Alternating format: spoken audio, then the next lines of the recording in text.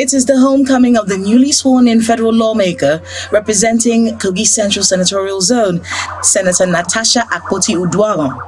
She's in the company of the governorship candidate of the People's Democratic Party, Mr. Dino Melaye, at the party's campaign in Adavieba local government area in Kogi Central.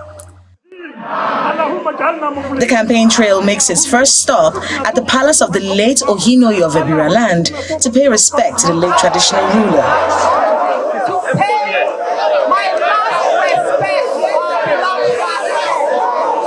Later, at the campaign ground, the party makes a case for the people to vote for their governorship candidate.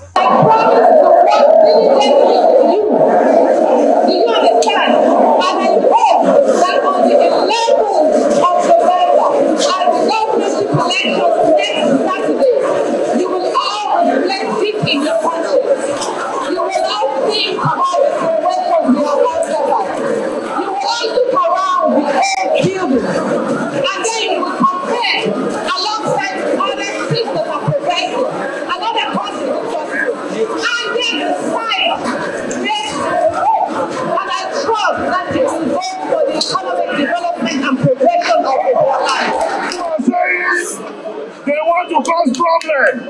PDP is not a problem party. Nobody will cause any problem by the grace of God.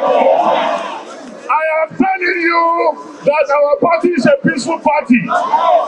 On 11th of November, once you go to the polling unit, PDP, yeah, PDP, yeah, PDP, yeah, PDP.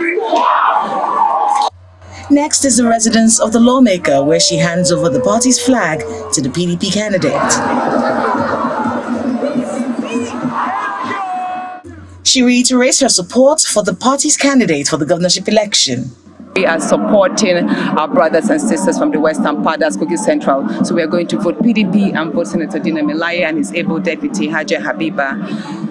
So that this duo can represent us and take Kogi State out of this poverty and mishap into progressiveness and social justice. The party is counting down to election day and hopes to take the campaign to more communities in the state.